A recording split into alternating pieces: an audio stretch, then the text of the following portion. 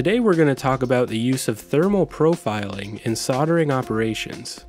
As boards go through solder reflow or wave solder, every area of the board has to reach the right temperature for soldering and remain there for the right amount of time. You can't heat the board too quickly or you can get splatter and solder balls. You can't heat it too slowly or the flux can dry out before a good solder joint forms. Overheating damages components, and insufficient heating gives you bad solder joints. A printed circuit board's thermal profile shows its temperature over time during soldering. It's affected by the number of layers. More layers mean more copper and a greater amount of heat absorbed. And different sections of the same board can have different profiles. Areas like this with lots of copper heat up more slowly than areas like this.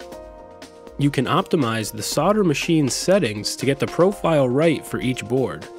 To do this, we use a data pack, data acquisition software in a heat shield case. Temperature probes from the data pack are attached in several places to the board to be profiled. Where there'll be larger, heavier components, we'll add an appropriate mass to mimic the local impact on heating.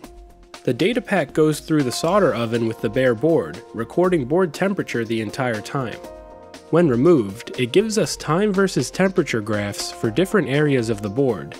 We analyze these graphs to ensure that no area of the board exceeded the maximum temperature ratings for the components, that we didn't exceed the maximum rate of heating, and that all areas of the board reached the right temperature and held it for the right amount of time for preheating and reflow, as specified by the solder datasheet. If we need to, we change the rate of heating by independently adjusting several different temperature zones in the solder machines.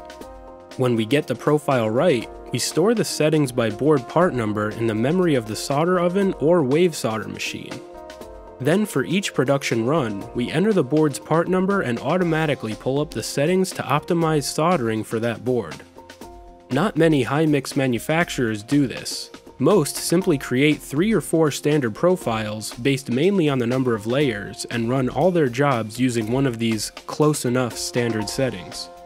But by measuring, optimizing, and recording the unique thermal profile of each board design during pre-production, we achieve lower solder defect rates in manufacturing. It's another way we improve quality while reducing costs for our customers.